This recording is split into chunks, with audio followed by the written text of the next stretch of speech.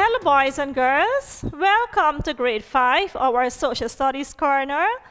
I am Mistress Parvati Kanai and our topic today is natural regions. What have you learned in your last lesson?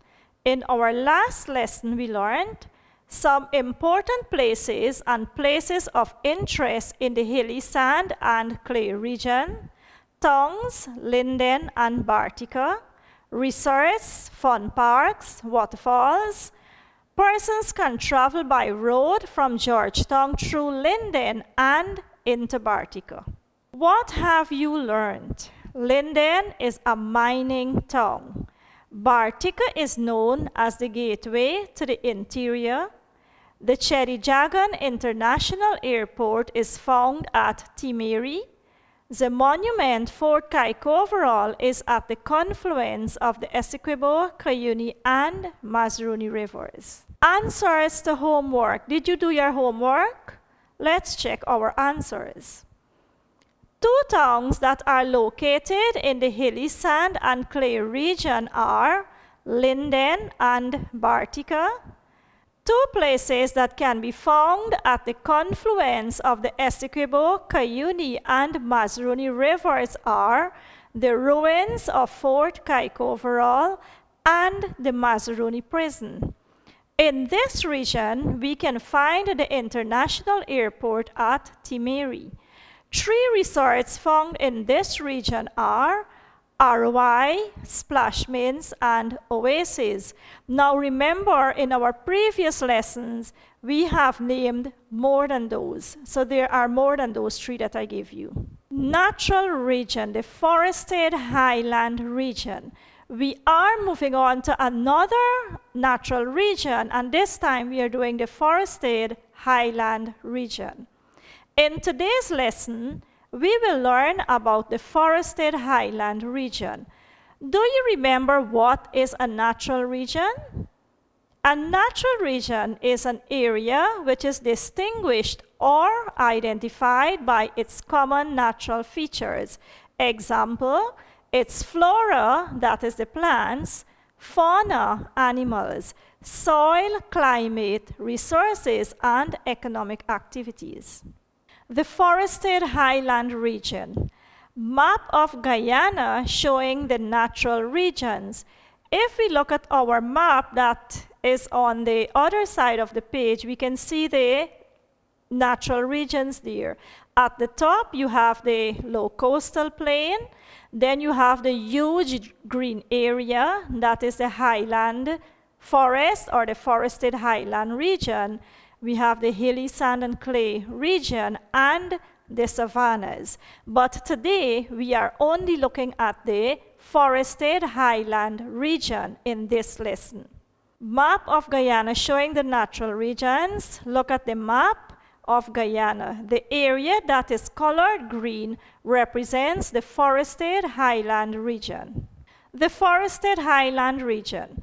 Which natural region do you think is the largest?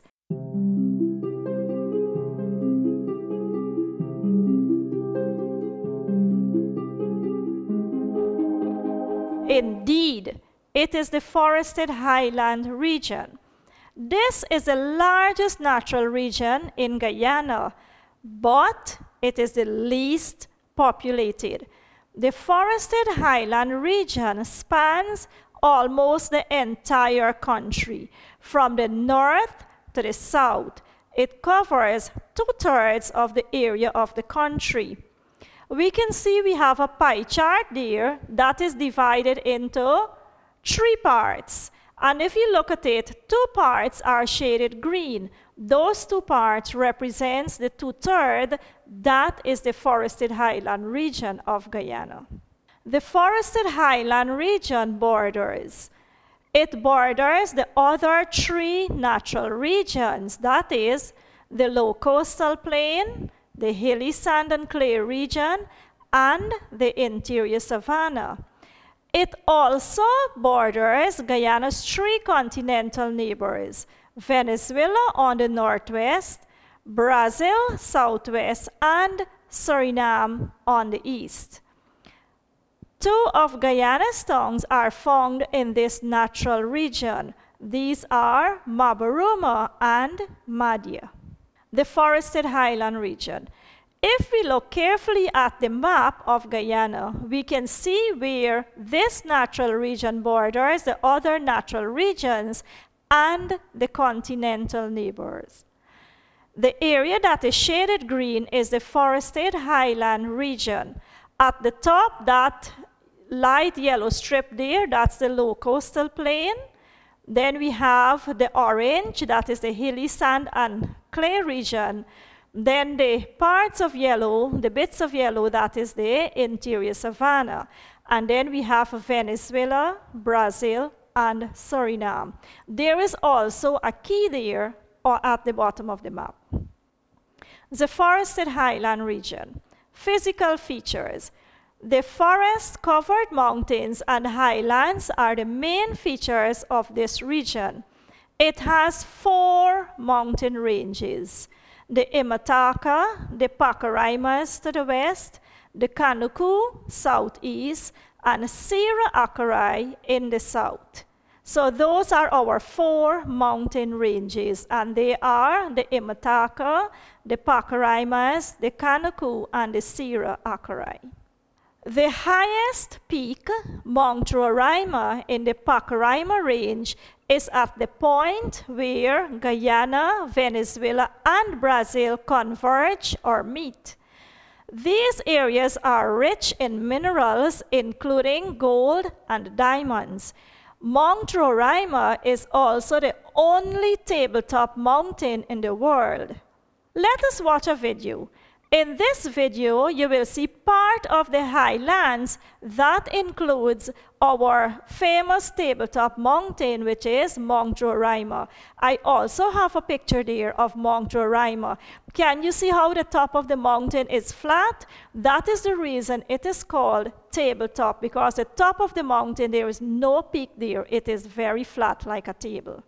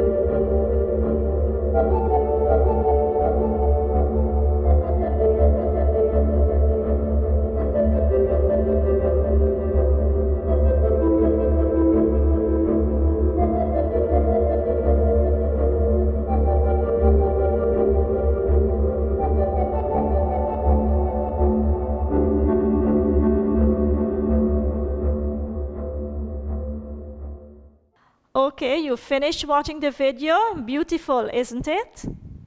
Let's continue. The forested highland region. Do you know this region is very important to Guyana? Let us find out how. This region is covered with thick forest. The forest grows thickly because of the heat and heavy rainfall. The forest provides us with lumber, balata, and exotic plants and animals. That is the flora and fauna. It is also a habitat for several animals. A habitat is a place where animals or organisms dwell. Many of our rivers start in the mountains and flow towards the ocean. Its beautiful scenery may encourage tourists. Scenery of the forested highland region. There we have our famous Kaichur waterfall. Then we have Chumachamari, that is an Amerindian village. We have another Amerindian village, Keiko, and we have a beautiful scene in the Pataro River. The forested highland region. Waterfalls on the rivers may provide a source of electricity to light up our homes and to provide power for factories. This power generated from water is called hydroelectricity. Now, years ago, Guyana started some of that in Letem, and at the village you just seen, Chumachamari, they had started using hydroelectricity, but they did not continue. And if we look at our map there, we can see we have a lot of rivers and waterfalls. We can also see our three main rivers, which are the Essequibo, Demerara, and the Berbice River. The forested highland region. This natural region is linked to the other natural regions by road, trails, and rivers. That is, in this region, you can travel from this region to go to the other region either by trails, road, or the river. The population of this region consists mostly of Amerindians. Here we have a picture of an Amerindian family, and then we have another picture of some men at work.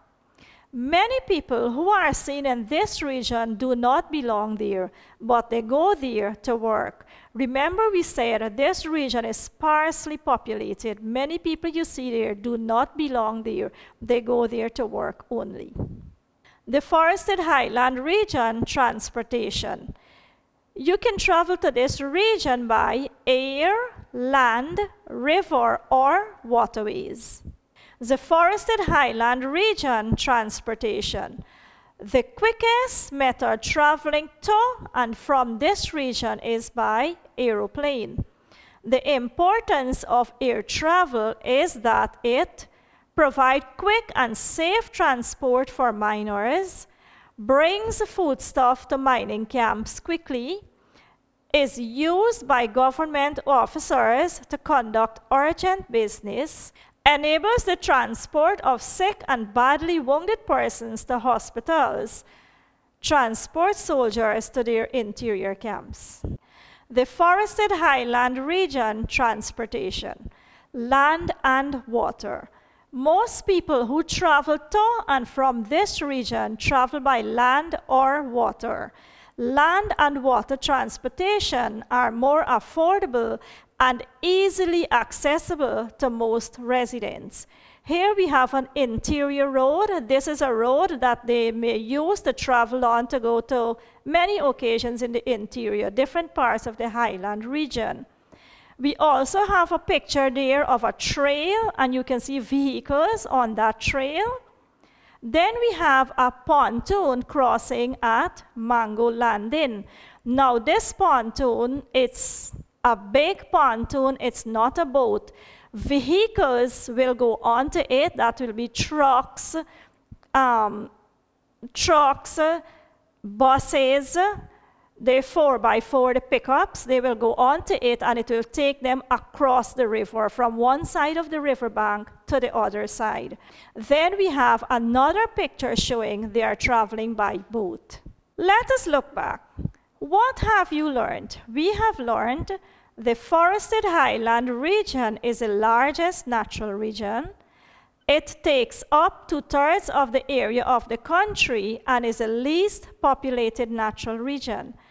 Mount Roraima is the highest mountain peak, and Guyana, Venezuela, and Brazil converge or meet at its point. This region is covered with thick forests, highlands, and exotic plants and animals. Mostly Amerindians live in this region. The scenery is beautiful and may attract tourists. You can travel by air, land, and water in this region. The quickest method of transportation is by air. Homework. Please make sure you do your homework. What is the name of Guyana's largest natural region? What is the name of Guyana's largest natural region? What fraction of the area of Guyana this natural region takes up? What fraction of the area of Guyana this natural region takes up? List 2 importance of air travel. List 2 importance of air travel. The population of this natural region consists mainly of. The population of this natural region consists mainly of. Name the countries with which this region shares a border. Name the countries with which this region shares a border. Which is the highest mountain peak? Name one waterfall found in this region. Name one waterfall found in this region. Bye, boys and girls. See you in our next lesson. Please make sure you read, you revise, you do your homework. Stay safe. Have fun.